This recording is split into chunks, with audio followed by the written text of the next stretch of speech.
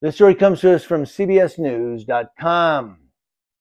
A Revere police officer is facing an internal investigation after the I-Team obtained a video that appears to show the white officer using a racial slur interacting with a young man. Yeah, you just called me a n***. So there it is, less than 24 hours after our report aired, that officer, Andrew Loria, seen on the cell phone video, was placed on restricted duty. Cell phone video appears to show Revere police officer Andrew Loria shouting a racial slur during a confrontation with a teenager outside Walgreens. Residents the I-Team spoke to said the word was offensive and that it shouldn't be used by police.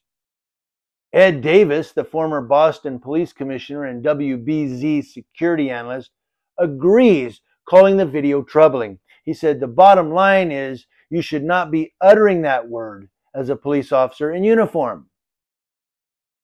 I was going to do a Bostonian accent, but what is he saying that for? Is that good enough? But anyway, he said a police officer shouldn't use that. The I-Team has learned Loria responded to Walgreens on Broadway June 13th of this year, about 3 p.m. And it appears the young man may have used the offensive word first, and Loria may have, in response, accused the man of calling him that slur. Davis, the expert, said it's still inappropriate and it sort of comes out of an angry response to something. So police officers have to control their anger. Boom! Amen, brother. He goes on. So it's problematic on two levels. The language that was used and also the rage that drove using that language. Both of these things have to be looked at. And therein lies it. They have to control their anger. I'm sorry, you chose the job. Nobody twisted your arm and said, sign the contract. You chose to be a cop. You have to control yourself. You have to. I'm sorry. What if a surgeon gets pissed off at somebody in the middle of an operation and goes, damn it, shut up. He gets sued. But if a cop loses his anger, well, you know, he's on suspension and he'll be good after a week. Federal court records show Loria was sued in 2012 for excessive force and civil rights violations, and he's still a cop. The civil complaint alleges Loria in full uniform beat up his neighbor's friend without provocation. Loria denied the allegations. The case was later settled by the city for $45,000. The fact that the city settled is very suspect. And remember what Ed Davis said, the expert just now. He has to control his rage. A pattern here? A pattern?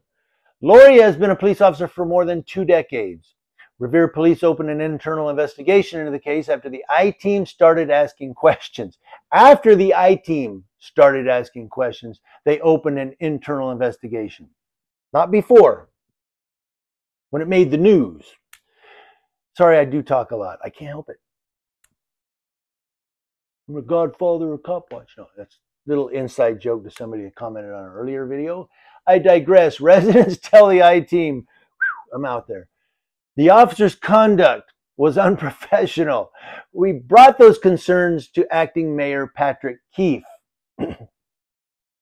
Mayor Patrick Keefe said, I don't like that type of interaction.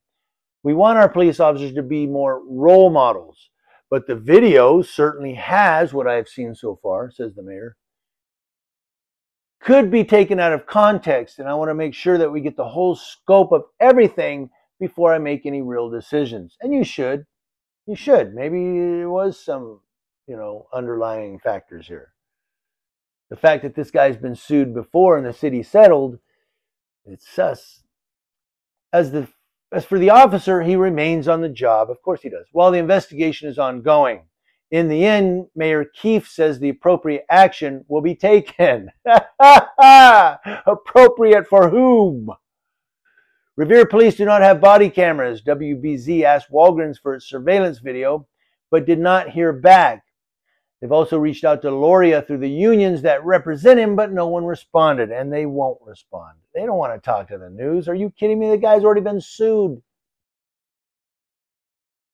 So there you go. Here's another one where a cop got sued.